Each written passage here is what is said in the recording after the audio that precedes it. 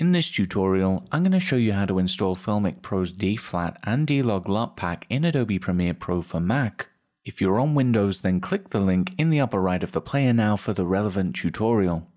Firstly, you'll want to download our free LUT pack from our website, and once unzipped, you'll find the deFlat and deLOG LUTs in the .cube format. To install these LUTs so that they're always available within Premiere, navigate to your Applications folder, open Adobe Premiere Pro CC, and then right-click on the Premiere application icon and choose Show Package Contents. Then open Contents, Lumetri, and then LUTs. As these LUTs simply conform your flat and log video to a Rec 709 color space, I like to place them in the Technical folder, which will make them accessible from the Basic Correction panel in Lumetri.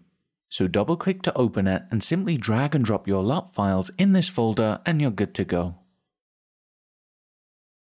Next, launch Premiere Pro. Now it's as simple as selecting your flat or log footage in the sequence, then opening the color workspace which will instantly apply Lumetri to a clip.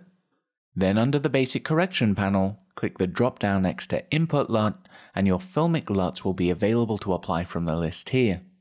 Thanks a lot for watching, hope this helped, and for more tutorials, tips and tricks, and all things FiLMiC, make sure you subscribe to our channel and let us know if you have any questions in the comments below.